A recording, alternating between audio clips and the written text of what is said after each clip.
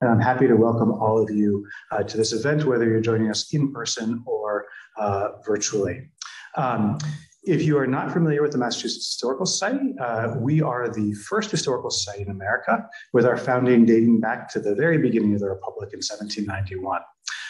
We are an independent nonprofit organization that maintains a research library that provides access to a remarkable collection of manuscripts, including the papers of 3 U.S. presidents, as well as soldiers, mothers, poets, and protesters. We also host a wide variety of programs on topics related to Massachusetts and American history for both general and academic audiences. Tonight, we're kicking off our second program in a 3-program series looking back at 2 years of the COVID-19 pandemic. We're only able to produce programs like this and provide access to our collections thanks to the support of our members and donors. We hope you'll return for future events, and we hope you'll support our work by becoming a member or making a donation. This evening, we have a great program with 3 leaders of 3 important cultural institutions in Boston. As we reflect on the past 2 years, it's important to remember what a shock the shutdown was to museums, libraries, and performance spaces. Initially, it was hard to understand the magnitude of what was happening. But as weeks turned into months, it became clear that cultural institutions faced real challenges. It was 2 years of closed doors and reduced capacity, fears for the health of staff members as well as supporters, hard fiscal choices, and anxiety about reopening to the public. We'll hear tonight from the leaders of the Museum of Fine Arts, Boston, the New England Aquarium, and the Massachusetts Historical Society, 3 leading, although very different cultural institutions. Matthew Teitelbaum is the Anne and Graham Gunn Director of the Museum of Fine Arts, Boston, a position he's held since 2015. Prior to taking the helm at the MFA, he was the Director and CEO of the Art Gallery of Ontario in Toronto. He is a scholar of contemporary European and Canadian art and holds a bachelor's degree in Canadian history from Carleton University, a master's in modern European painting and sculpture from Courtauld Institute of Art, and an honorary doctorate of law from Queen's University. Rick Musiol is joining us in the place of Vicky Sprill, who was called away on an unexpected obligation at the last minute. Mr. Musiol is Vice President for External Relations at the New England Aquarium. Prior to his role at the aquarium, he was Senior Vice President at Citizens Bank. And before that, he worked on Beacon Hill for a number of years, including quite some time for Mass Senator Theresa Murray and the Senate Committee on Ways and Means. Catherine Allgor is the president of the Massachusetts Historical Society. Previously, she had been the director of education at the Huntington Library, and before that, a professor of history and UC presidential chair at the University of California at Riverside. She received her PhD from Yale University and was appointed by President Obama to the James Madison Memorial Fellowship Foundation. She also serves on the board of directors of the National Women's History Museum and the executive board of the Organization of American Historians. So the format that we're going to have for the program this evening is that each of our speakers is going to give a brief 5 to 8 minute recounting of their institution dealing with the COVID pandemic. And then we are going to have a moderated conversation where I'll ask a few questions, and then we'll open it up to the audience as well as to our online audience. So I think we were going to start with Matthew Teitelbaum kicking us off. That sounds like a reasonable plan. Welcome, everybody. I'm here, I suppose, because I have a story to tell, but I'm here in the first instance because of great respect for the society and the work that you do. And a sister institution doing extraordinary things in this really challenging moment. I often talk at the museum, and it's something that I feel deeply that we must be an institution that honors the past but reaches for the future. And you can't do one without the other. And I believe it's a public institution's responsibility to do both. We have not been closed for 2 years. We've been closed, open, closed, open. And we have been now open for many months. It has been a challenging time. but I'm going to pause and say also a rewarding time. It's been challenging financially. It's been challenging from a point of view of leadership in the cultural sense of bringing a staff, volunteers forward when you're not gathering, when you're anxious about a range of things, when there's uncertainty about how the future is going to be put back together. It's a challenging time because I think the question is, what do institutions mean, has come under the microscope in a way maybe certainly not in my generation before now. The opportunities are precisely both of those things. One is, how do you bring a culture back together? How do you bring people back to a sense of feeling that they're part of something special, that they can come together to make something for the future? My own view is that the legacy of this moment will be new ways of working together, different decision-making, a clear connection to what audiences need. So I'm an audience-driven institution as deeply as I am an institution connected to research and scholarship. But we will, out of this moment, be thinking much more carefully about how we serve the public good. We will. And in relation to that, I believe one of the legacies of this moment, partly because of staff activism, because of the way in which the question of legacy is being dealt with, one of the legacies of this moment will be changed decision-making. I think that we will find institutions much more, and I'm going to say in a very healthy way, engaged with their audiences, engaged with expertise in their communities outside of their four walls, because we realize in this moment, and if you think about the pandemic, both in a real and figurative sense, everything's connected. None of us were safe in the pandemic because we are all connected. And so too with ideas. And ideas surely come out of expertise and scholarship and clarity of purpose, but they also come out of creating forums for convening and sharing ideas. So I think that that's going to be one of the legacies of this moment. I'm going to say, I think it's a really good thing. I think it's going to keep our institutions alive.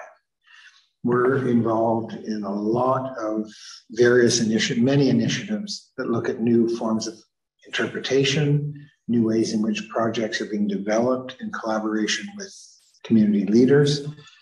And I believe this is a very positive thing. I talk more to my colleagues outside of the MFA than I ever have before. Just have to say it. It's partly the joys of Zoom. Yes, there are some joys in Zoom. But it's also a sense that we are in it together and we want to problem solve together. So I have very regular conversations with National Museum leaders and Boston Art Museum leaders. And this has been very good because, again, in this moment, and I say this positively, I think we've learned that our challenges aren't that unique.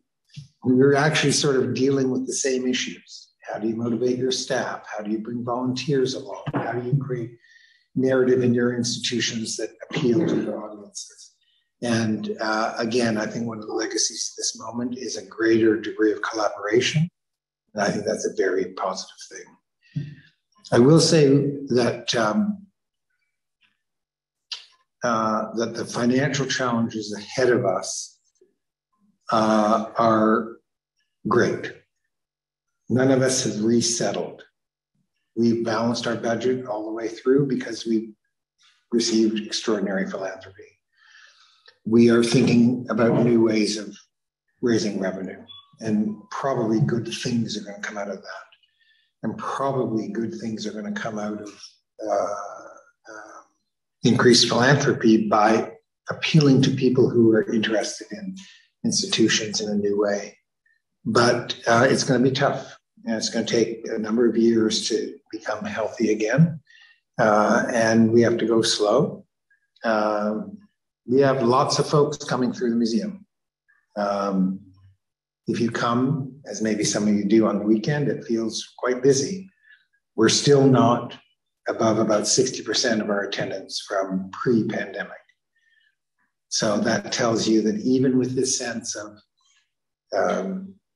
invitation, it's not quite coming back as quickly as we need.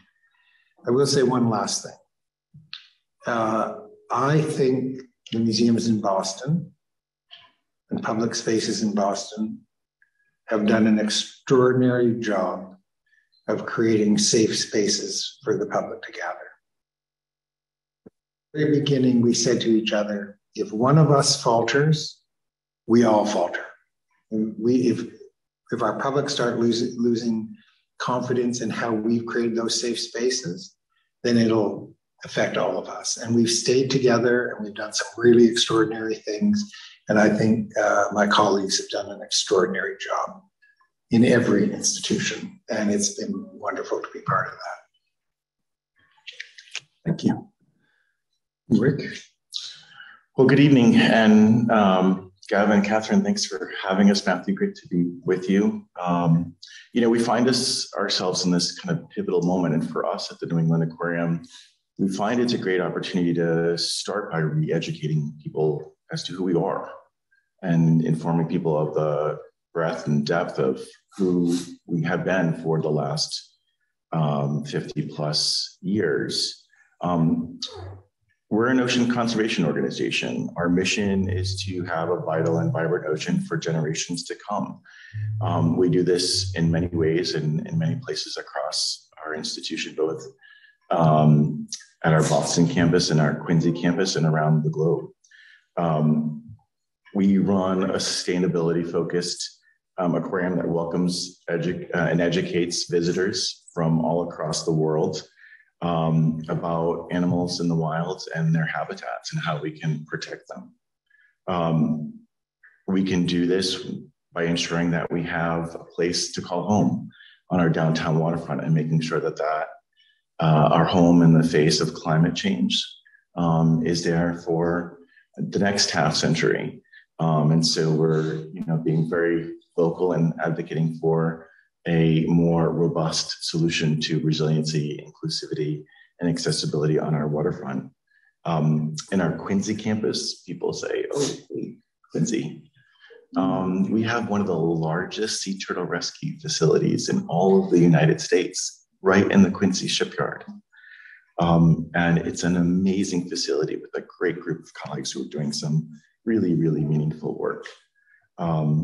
In our research center, the Anderson Cabot Center for Ocean Life, we conduct scientific research that illuminates how through the ocean, humans are impacting species and their habitats, and how we can make a difference in that, how we can work together to have a balance of the ocean and its uses with those that call it home.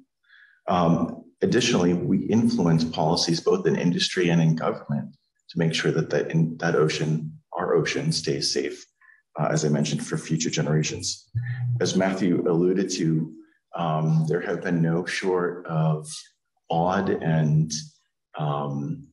just historic challenges that we've faced over the last 24 months or so. We didn't know how long we were going to be closed, how long we would stay open, how long we were going to be closed again. But with that came a lot of opportunities. As Matthew mentioned about reaching out to art institutions, there are 4 of us, we call ourselves the Fab Four, and basically outing us, that would meet regularly on a Wednesday morning call just to talk and lean in on one another. I'm not in that group. I don't know if they're really the Fab Four. It's not because, nor are we an art organization either. It's not because you're not fabulous. But in many cases, that was a great place for us to share and lean. Some of us had more colleagues on our teams than others. Some of us had different expertise than others. Some of us had different connections than others. Sometimes it was just good enough to be able to pick up the phone and say, hey, what just happened today? What does that government guidance need? What are you doing? How can we do this together? What type of resources are you reaching out to? Who are your connections? I have a donor that's not necessarily interested in some of the things that we're doing, but probably is interested in some of the work that you're doing. And so that collaboration certainly bonded us.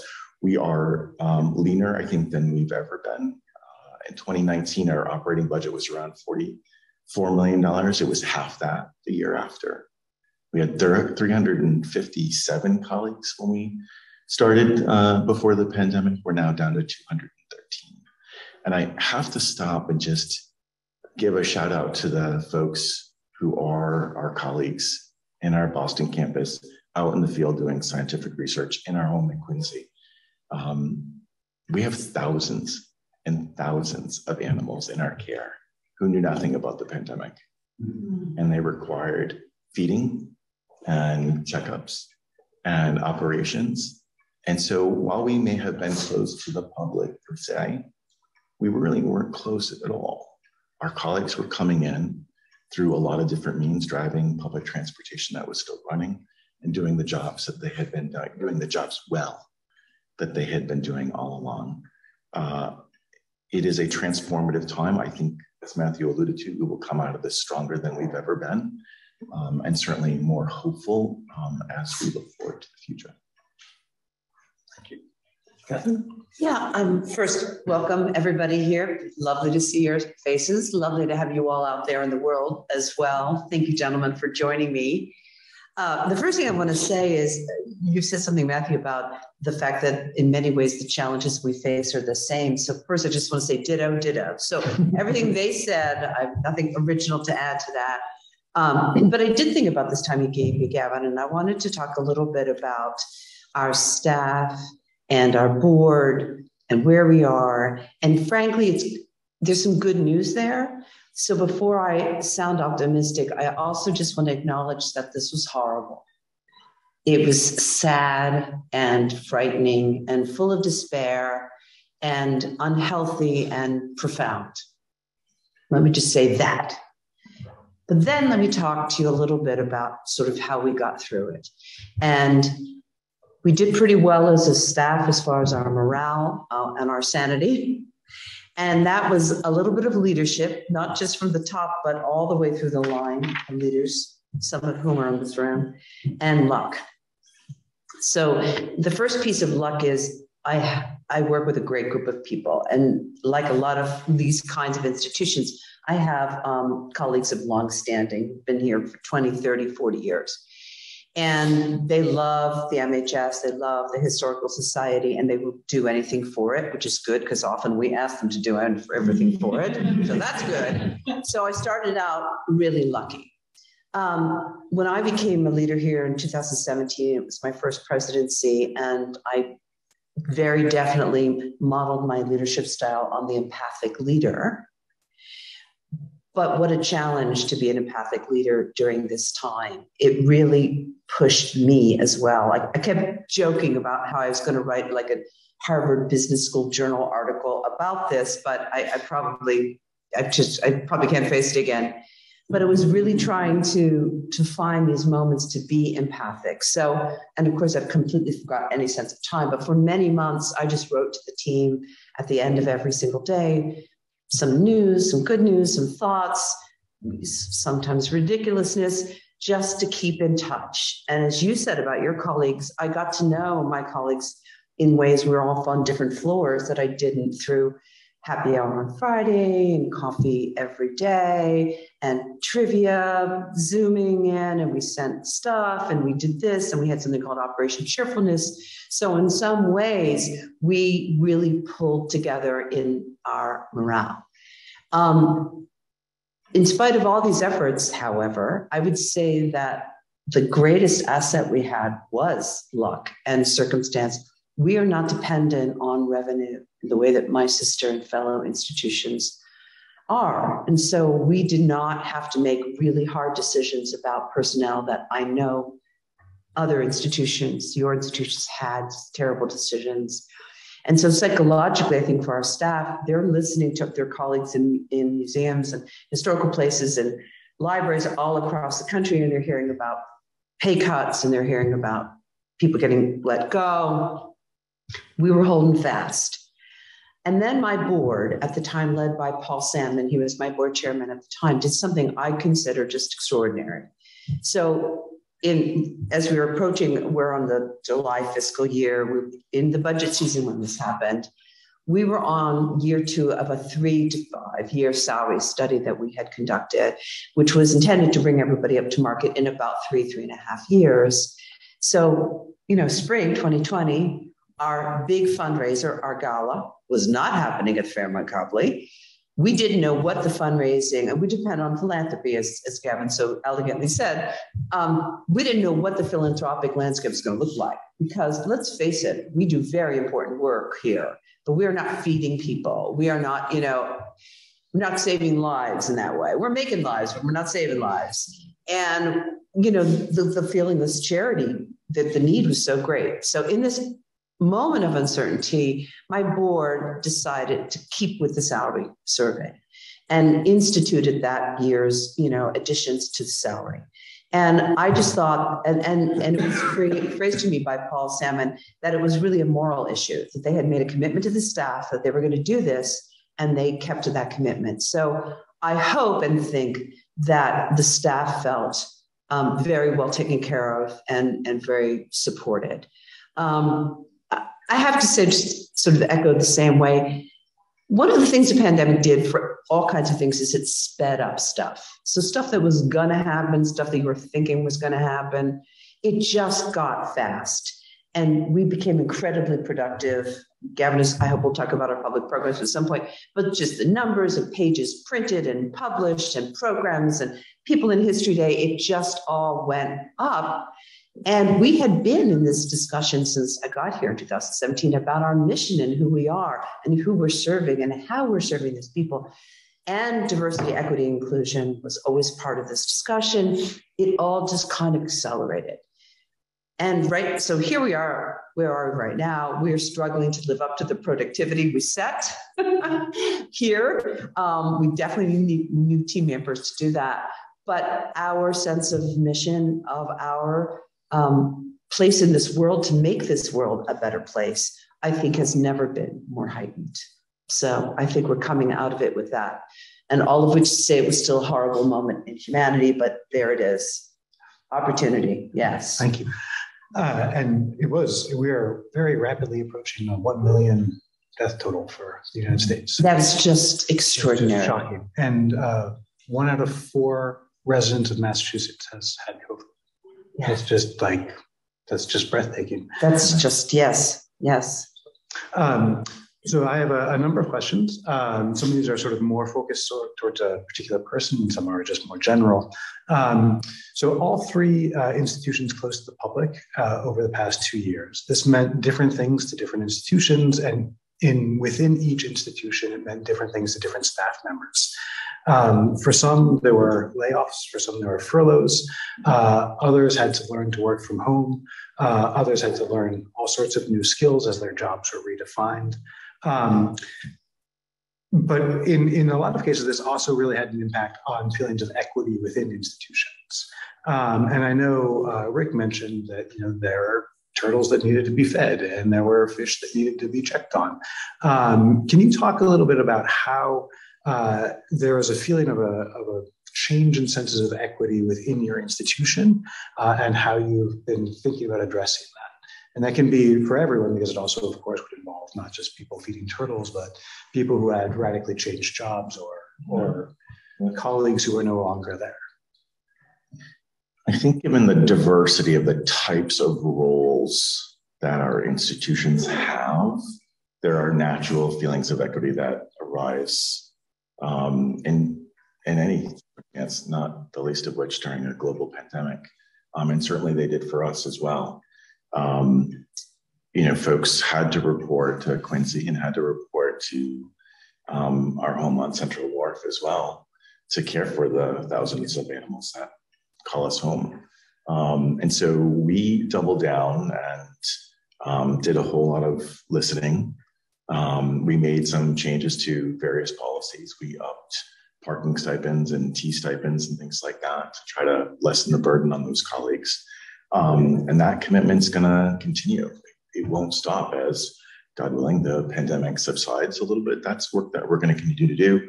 But I was mentioning earlier, our all-day staff meeting yesterday, which was the first time that we had met as a group, probably in two and a half years. And we launched our culture action plan. So we're taking kind of the things that we heard and we learned and looking at ways that we can address them, and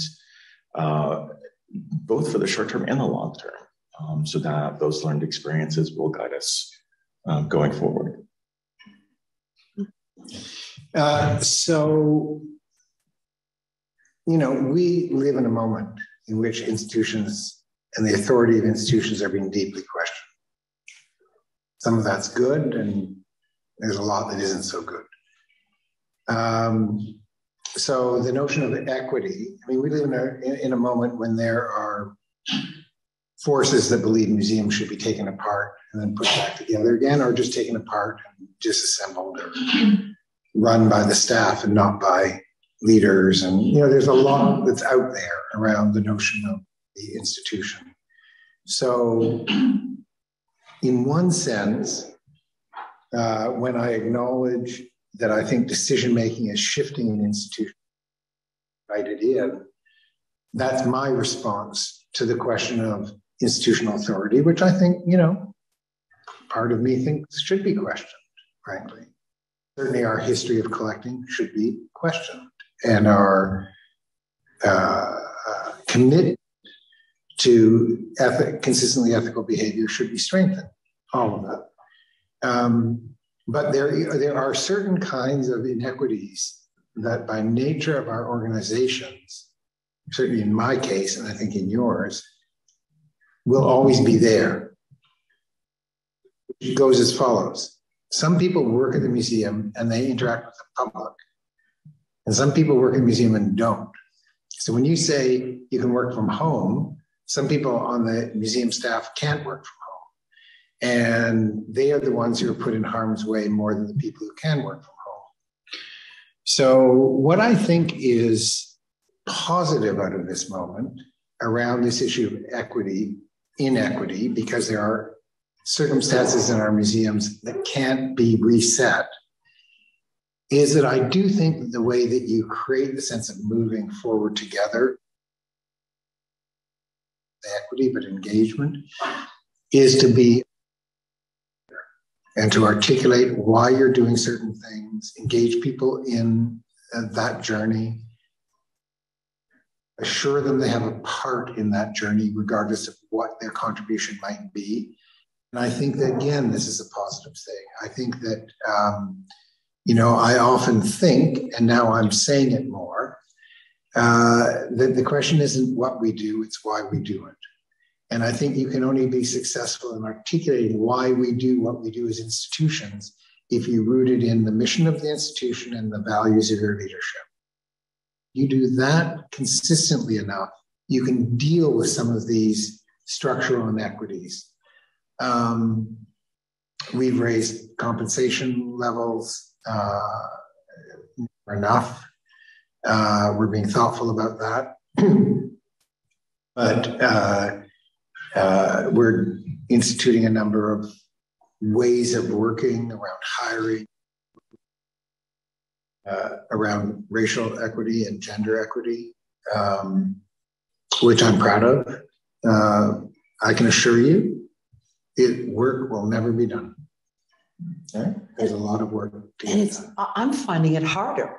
So actually, when we were mostly closed, we actually opened internally to ourselves, because our version of that, we have that too. So we have a shop where, and what we have editors who don't have to, show up ever. They do, but they don't have to.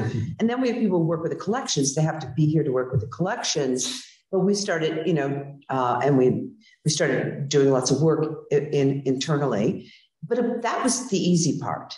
You know, we got live chat with the librarian, you know, we do images. That was the easy part. The part that's hard, that where the inequities you're talking about show, is when in the changing shift about the vaccines, the presence of vaccines, then the mandate, and then so we have a vaccine mandate. You have to have a vaccine. You have to be optimally protected, whatever that is in the moment. And you have to submit that for verification. We had very strict masking, which we still have more strict masking during the day than might be reflected by this table. And that's where the rub really happened. So the fact that, yes, during 2 years, we had people who worked from remotely the whole time, and some people who had to come in and they did have to go on the T, and they were interacting with each other. But we felt like we had that. We could ensure the safety within the walls. Again, the T, no, but within the walls, we could ensure your safety. You had to come to work. You had to work with a collection, but you could be masked. You could be separated. Our beautiful building has lots of airy rooms, so that was fine. The difficulty in trying to balance people's anxiety and fear and to be truly equitable and work out the values you're talking about, Matthew, now is much more tricky, because we have concerns about masking and what we can ask outsiders to do, because now the outsiders are coming in. And I appreciate what you're saying, but I found it comparatively easy to keep everybody safe all at once. That was kind of the easy part. This part is much harder. Yeah, that's interesting. Yeah. I think that's true. Well, to turn to a slightly more positive. Sure. Sorry, I took a dark turn there, Kevin. So lack of access to cultural sites created all sorts of problems, but also it creates opportunities. There were all sorts of virtual programs that began, and Catherine, you mentioned a little bit about how things sort of went into hyperdrive. And, you know, we had always sort of wanted to have an online programming presence, and then we either did or we had nothing. And it was like sink or swim, figure it out fast. And so that was great in some ways. On the flip side, this forced distance that meant that people weren't actually experiencing the spaces. So I sort of wonder what you think about what things you learned in terms of virtual adaptations that you're going to keep, and what things you sort of miss by adapting to a virtual space.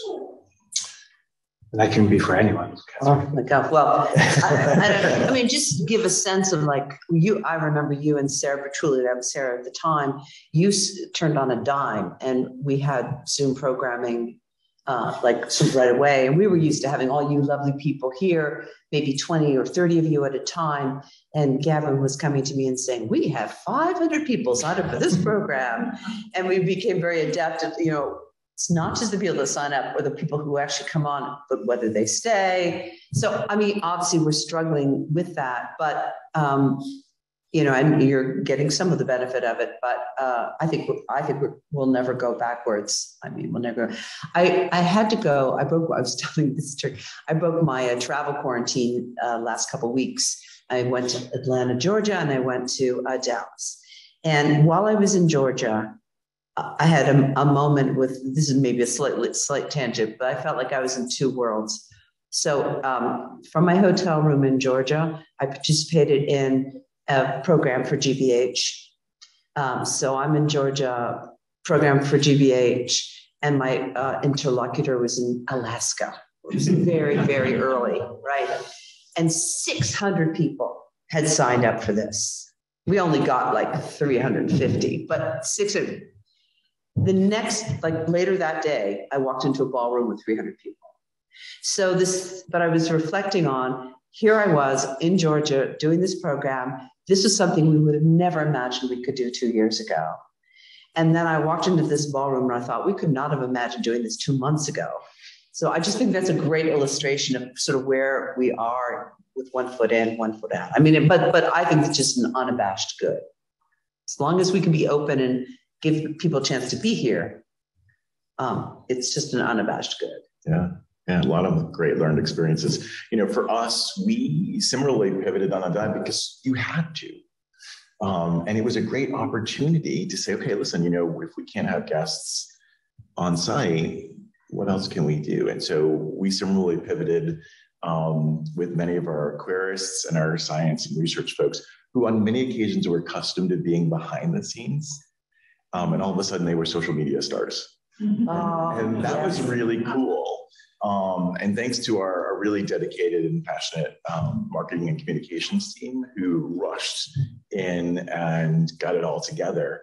We were doing programming at 11 o'clock every day, every weekday, and just talking about the different collections. And so while you weren't able to be with us, you were with us. And we were able to educate and inspire as you would if you were coming to our property. And that was a really, you could shoot animals. And we had amazing animals. And it was great to see these colleagues rally in such a way. And it was fun and it was silly sometimes. And you're literally reaching out to thousands of people in this new way that we were all kind of trying to figure out what was going on in the world. Are we going to be closed for a week? Are we going to be closed for many weeks? There was so much, great unknown. And here are these folks, these amazing professionals who in many cases weren't accustomed to doing what they were doing. And they jump into action and they were social media stars. It was wonderful.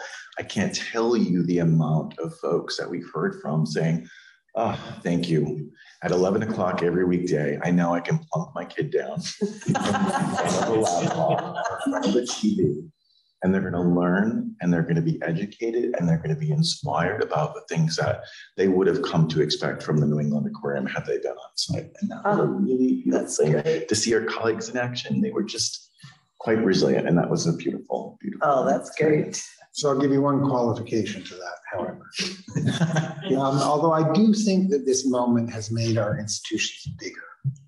So for example, in the MFA, we've had a lot of online programs where we're talking about works of art that aren't on the wall. And Kira's actually talking about things in the vaults and examined up. And that's actually pretty cool because it excites folks. And we also, of course, engage with expertise. So we're in conversations online and engaging people who otherwise aren't part of our world. And it's easy to get to them, as you say, Atlanta this and Boston that, and all these connections we can make on our research base. Here's the but. The but is that if you take that to its logical conclusion, we should close our doors and we should say that the experience of the work of art secondary to what we do online, because what is online is so good. I know that's not what you're saying. It's a trap for all of us because none of us who have invested in online programming have recouped our investment. Except in sustaining philanthropy. But other than that, keeping people close. But in terms of actual for-profit programming, nobody has done that. Okay, I just want to be clear. Like the Metropolitan, the Tate, whoever's doing really good work online, and a lot of them are like really good. It's not financially viable on a direct expense versus revenue basis. So you do it for other reasons, and then you have to remember that you do it in part to keep people close enough because you want them to come to your museum. You want them to experience, and getting that balance is going to take a little while to get right. I know, but I want to be optimistic though, because I think that we, and this is where we have some art. We have some art around, but we have documents. People love the real thing. And I remember when like this internet thing started coming around and there was a prediction in the 90s that there was going to be a time when we would have museum tours via the computer. And of course that turned out to be true, but people really do want to see the real thing. And in some ways that availability of that online experience, I think has increased that desire. And I'm thinking now it's probably several years. I think it was the Folger Shakespeare Library at one point before the pandemic sent around a folio, and they sent it all around America to small towns. And first, I think a folio is pretty esoteric-ish kind of thing, right? People lined up to see this thing, this real thing. And, I saw the pictures, the selfies with the baby's first folio, right? So I think that people, and they love the online program. They would always say, but we wish we could come in. We wish we could see the real thing. I think for us, it kept You're giving me a jaundiced eye. I think for us, it kept the wonder and excitement alive. There's nothing like coming to visit our shark and ray touch tank. Social media can speak to that, can't get you there. And I think one of those at the MFA. A shark and ray touch. You got next one?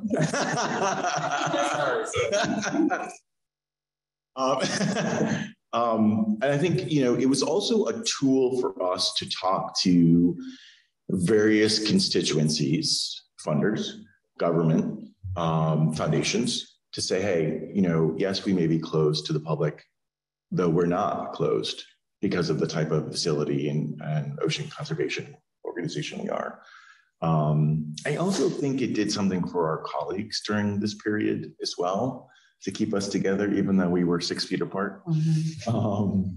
It's hard to remember that we were 6 feet apart for so long, but and that was a beautiful thing as well. And so it was good for those of us in my group in external relations, where we talked to government, we talked to corporations, we talked to community organizations. It was a service that we could provide in a time that was difficult for us, and gave them a little bit of hope and excitement, an opportunity, perhaps respite if you were a parent or custodian of youngins who wanted to spend a couple of minutes with us to learn about the shark and ray touch tank, which you will not find at the Museum of Fine Arts. Name a shark. So it was nice to see our colleagues in that way. Yeah. I can say just recently we had a program where it was actually run as a meeting rather than a webinar. And so people could actually contribute. And a person wrote in and said, I'm writing in from Melbourne, Australia. It's 9:30 in the morning. I'm at my job, but I keep cracking up and looking at the monitor, and I'm trying to pretend like I'm working. And somebody else wrote in and said, I'm in Italy, it's 11 o'clock here. And somebody else said, hello from Rio de Janeiro. And it was like, that was amazing. But no one in Rio de Janeiro was going to send us. Like, it's not going to happen. So it's like, it is amazing to have those connections and have those global connections. And our programs have been viewed on 6 continents. But it's not going to translate into money. I don't want to put you people out there in an uncomfortable position. But the truth is, we've had thousands of people, and no, we haven't seen a big uptick in memberships or donations. So your point is very well taken. But it might have, you see, back to the notion of mission leadership, it might have really strengthened your staff culture, because people are feeling that they're producing content that's valuable to folks. So it's not necessarily a straight line, and I don't mean to say it that, but it is going to be a challenge for us to really figure out longer term. But, I had an experience recently, which is not disconnected to this, which is, what is the content that people want, right? So there's this, I haven't done one yet, but there are all these big Van Gogh and the immersive things. Yeah. And I was asked by the art critic for the Globe what I thought of them, and I said it's too early to actually say. And for me to say as a museum leader, no way, when I'm in the back of my head thinking, I would take one room of something to do with Egypt. I would take one room. I wouldn't take 10 rooms. Right. But I'd take one because I think it could actually deepen an experience of, and I think of the objects we hold in trust. So I do think this online, I'm making a facile connection, but this online immersive, all of this stuff that goes around the original object could be used by us. We just have to figure out how to do it. And I feel the same about online programming. It's entirely positive in terms of building audience. The question is, how do we use it to create, which is to me the essential purpose of the museum, which is to gather people with purpose.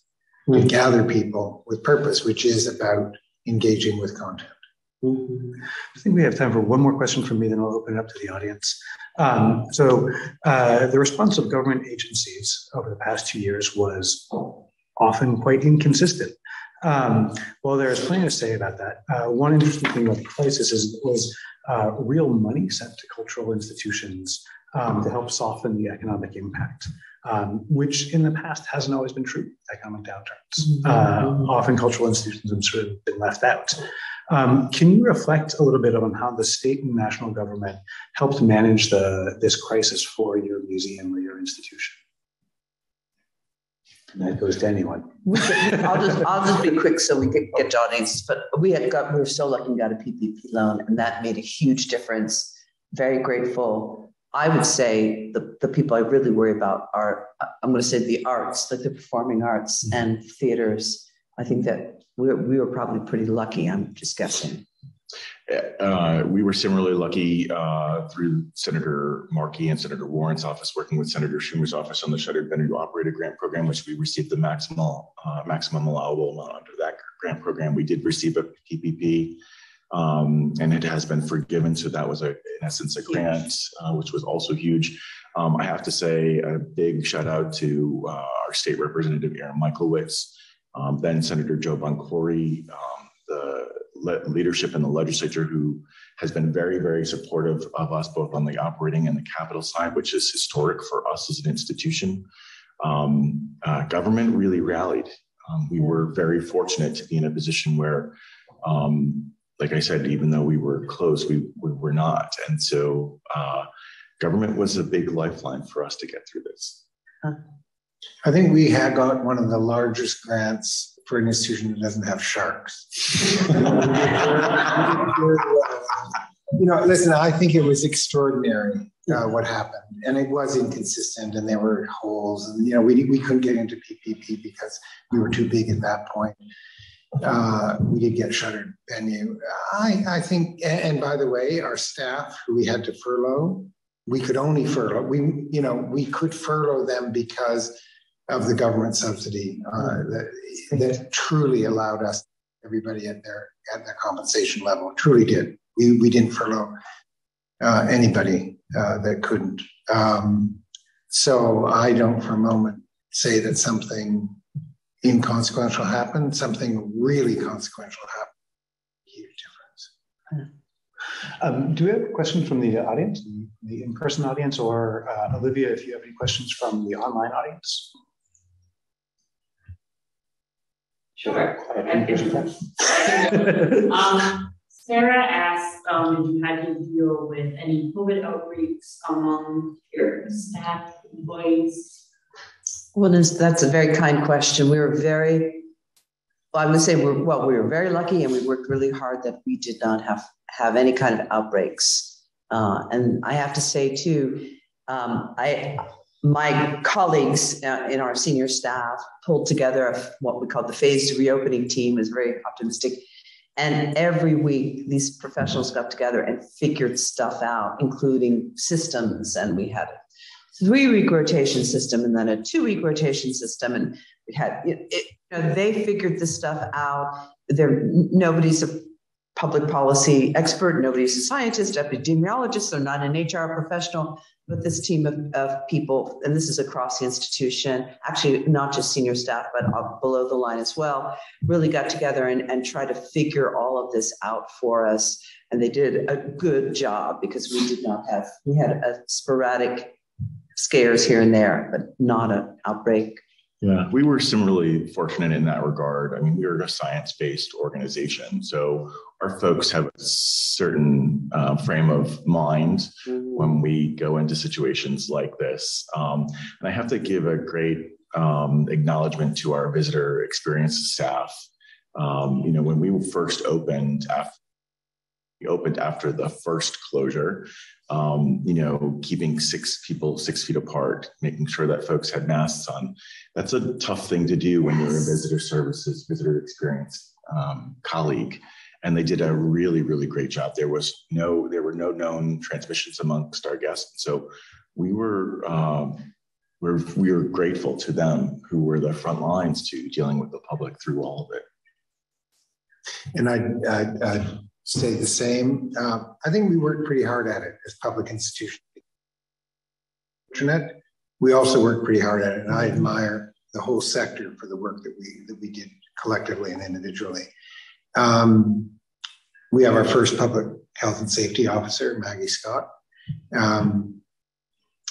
which is something that's come out of this moment. She was terrific in how she set systems up, talking to colleagues all the time. We had some challenges with contractors who weren't bound by the same, and we had 3 construction projects going on while we were closed. We had to watch that. We had a couple of moments. Until recently, we had, I think, 2 staff members. Now we have more because this last Omicron got to us, but we have no evidence of spread between staff at the MFA. None. That's great. So they have kids, they have grandparents, whatever, but nothing got out of hand, and nothing is out of hand now. We are doing pool testing every week, and we feel pretty good about what's happening.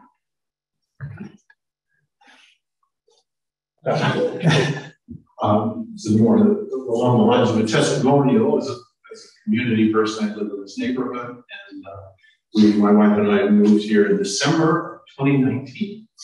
We had 3 months in Boston, and we've been under house arrest ever since.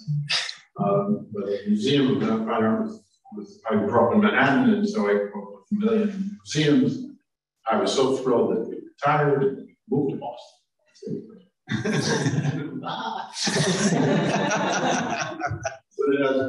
But the 3 months were terrific. So I museum right away. I started taking courses. I took every tour you could possibly do, 3 a day, and so Director Teitelbaum opened in September of 2020, and I was first online, and he was there greeting everyone on the steps of the museum. And I felt very comfortable. It was fabulous to be, say, the American wing, the Gilbert Stewart, Washington, and there's nobody. It was like 10 minutes to go by before someone showed up. So that was okay. But I've taken 8 courses since, and everything's terrific. I'm going to try. I'll come here and He has a painting of sharks. We actually have the real shark. Just reiterating what he said. This shark is fabulous. And the accounts of the shipwreck we have. Get in on it, Peter. What's great about our sector is that we're not competitive. Truth be told, I mean, there are so many great opportunities that have come for this, and Matthew mentioned his colleague Maggie, who on a dime I could call, text.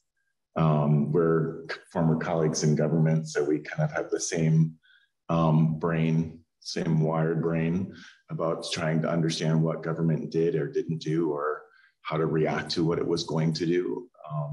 And that's a great thing to have those colleagues to lean in on. And I will remember that for the rest of my professional career, that there were people like Maggie and others in the sector who you could lean in on. And that was a great thing. Yes. I was going to sort of look at it from a different perspective. And that is, instead of reflecting on what has occurred in the past, how would you reflect going forward? Because it seems there's a lot of things one can build upon based on what you've learned. And I can just speak from my own perspective as a patron. I've become involved in organizations all around the country that I never would have, I'm not going to fly down to Philadelphia for a 1-hour event. And yet when you do it through Zoom, that gets you involved in the organization, interested in what they're doing, and perhaps interested in pursuing it further. And somebody had mentioned, just 2 of them, that in my own area, interest in history, Monticello and Montpelier, both have quite extensive programs that, I've actually participated in. And, I think that's something one can build upon going forward. I was in a meeting with a staff member from Monticello this morning. Yeah. No, I think that's a question of access. Now, it does give me a little chill sometimes. A major patron at the museum said to me, you know, I just had cocktails at the Frick. And it was, you know, do you do it? 5 o'clock on a Friday, and it's 20 minutes, and you get a drink that relates to the painting. And I think, oh my God, I'm going to lose her. You know, so I'm just like, yes. How do I compete with that? So, but we do hear great ideas, and it's wonderful that you feel connected to institutions that aren't in your community. And I think that is one of the very positive things that are coming out of this moment. A sense of you know, a thread that connects us. And I want to say, when you're talking about thinking about moving forward, and I know this is exactly what you meant, but I think what's also exciting too, when we have our conversations every week as senior staff, is the world of work and what work and health mean. So for instance, this week we were talking about how we hope that we are now past the world where you come to work sick, like a brave little soldier, and your boss sees you sitting there at the desk and you're miserable and sniffly, but you're there, damn it, you're there. And it's sort of like, now we have learned, we do not want you here. We love you very much. Go. You leave now, right? Don't even come to work. So this new world of work, we're going to help people find balance in their life. How is it going to nurture people and families? I find that it really exciting. And that's one of those things. I read something in the paper the other day where apparently people were talking about this before. I wasn't aware of it, but this has sped this up. So the idea of working from home, which at the Historical Society, no one worked remotely. No one. Yeah. Until the pandemic. Now, everybody who can work remotely is set up to do it. But we wouldn't have dreamed of making that kind of shift. We wouldn't have dreamed of it. Yeah. So the world of work idea is very exciting to me. Yeah. I think for us, you know, we accomplished a lot during the pandemic. We had so many great successes. I mean, we had started a campaign to advocate for a more inclusive and resilient and accessible waterfront right before the pandemic hit. We had rallied people at a big meeting, and people showed up, and the fire marshal shut down the room, and we thought, oh, this is amazing. Everyone's so excited. And then the pandemic came about. Oh, all that momentum is gone. And here we are with a mayoral administration who gets that resiliency as a district and harbor-wide thing. That isn't something we have to address in 5 years or 10 plans later. It is here. It is now. And it's got to be inclusive. It's got to be done through an equity lens. And I think that momentum is greater than ever. And so I'm really excited about that. I thought we had this meeting and it was great. It was so well attended. It was one of the first things I did when I worked at the aquarium. I thought, yes. And then the pandemic hit and I thought, oh, wow. But it's never been stronger. And so I think the city will be better for that. And I'm really, really excited about the future, the immediate future of what we can do there. That's great. Yeah. Olivia, do we have any questions from the audience? Or we could have clearly one from the audience. And we have a question here too. Hello. I'm with the Boston Women's Heritage Trail, and you know what we were all excited about 2020, you know, celebrating women's suffrage. We had brochures printed and we were going to do a march and everything, and then closed down. But what happened is some of our board members started doing online walks, PowerPoint. We did 80 people last night at the JP Library. Several other places, a law firm got us to come, you know, in and do a program. And so there have been some really positive things in terms of, you know, being at home. And I was with you in wherever you were, and I asked the GBH, yeah. And it was great. I mean, you know, I'm sitting there in my Levi's and watching what's going on. And it did help in terms of numbers, getting people to know who we are. Yeah. So it was positive. And we'll definitely go back to more, you know, walking trails. Come walk along the harbor. Yeah. We luckily did our suffrage exhibition in 2019.